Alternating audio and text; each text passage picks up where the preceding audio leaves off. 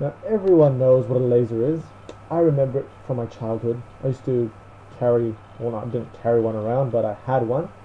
But I really did not know how it worked. So now I know that laser, it stands for light amplification by the stimulated emission of radiation. Now laser is used in the medical field to help, such as for eye surgery. It passes through the lens and the cornea without affecting the retina. It stops bleeding in the eye. So it's used for a term for laser used in the medical field is laser eye surgery, and it's very common. Another use is, for example, it's used for the skin, laser skin therapy. So for example, it's used on warts or acne, bad stuff basically. So here, let's just say this is an acne here, and the laser shines on the acne and it kills basically this acne.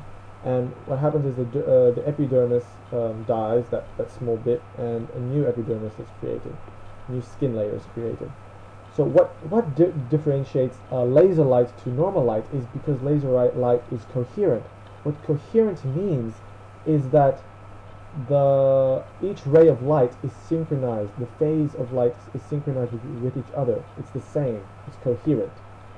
So the main question we're asking now is, how does a laser work? So I'm just going to draw my depiction of a laser. That's a typical laser. So shaped like this, and it's usually got a button here, and usually a keychain. So what comes out of the laser, laser is light. It's a coherent light. And as mentioned, coherent light is synchronized. Each ray of light is synchronized with each other, the phase, the wave. And this differentiates with, for example, a light bulb. It is not coherent. It's not synchronized. Each ray of light is not synchronized. It's different. The wavelength is not synchronized. So I would like to just briefly describe the laser process, and then I'll look into it more deeply. So here we've got the button, the laser, and the cavity where everything happens, and then the output, which is the light.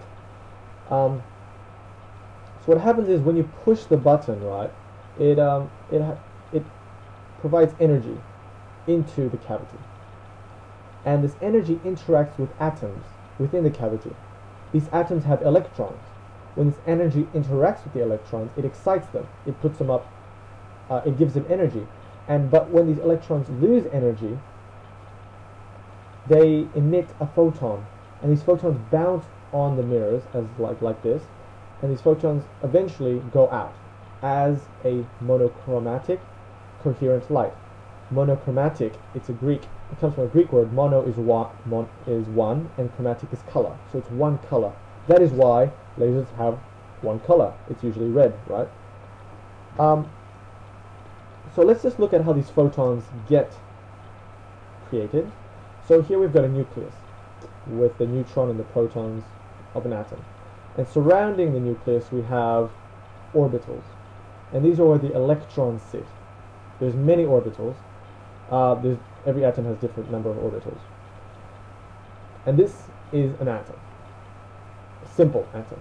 So energy comes into this atom, or interacts with this atom.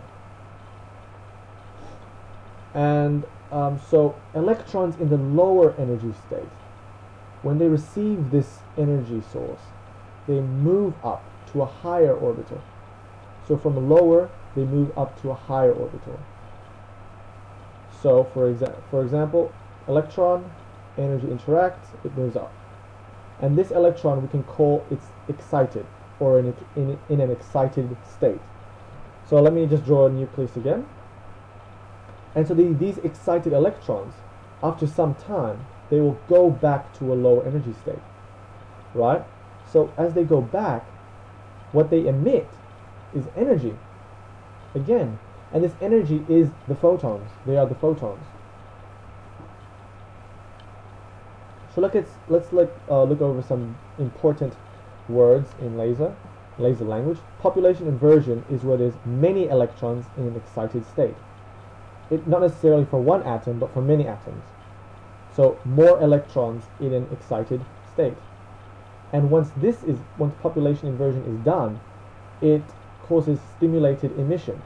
And what stimulated emission means that for one atom, all these excited electrons, as they go back, they create a cascade of events going back down to a lower orbital, emitting photons, many photons. So it's a cascade of events. So let's review that again. So we have energy coming in, exciting the atom or the electrons, and it emits a photon. Now this photon, it can go in any direction. But how does it emit from the laser as one coherent light? Well, we use a mirror. So you can think about it, if you remember those James Bond or those adventure movies. I'm not actually sure, but I watched it somewhere, and the adventure guy shines a torch. So the light, he shines in a mirror because he wants to open a secret passage. So he shines it at a mirror and it gets reflected. And this is exactly the same concept as a photon. It bounces off mirrors and eventually it will leave as an output of the laser. So the photon is reflected. So let's just, I'll just draw it to explain it. So here's mirrors surrounding the laser, and here are the photons. So the photons, they move in every direction. They move left, right, up, down. But eventually they will leave out. And this is the laser light, the laser beam. It's coherent, right? Okay, so now let's look more closely at a ruby laser, a typical ruby laser, and the structure of it. So when the button is pressed, it has a power source. And this power source, this is what creates the light, basically.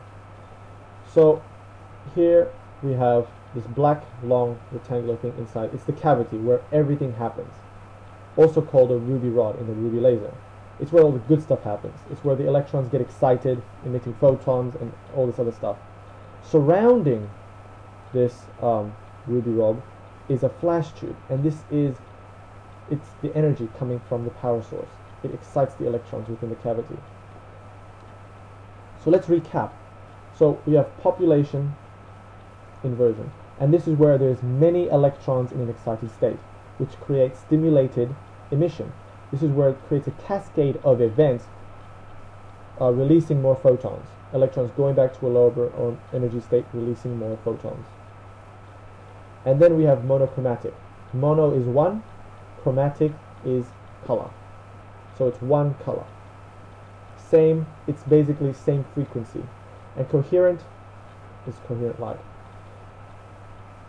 So thank you. Please comment.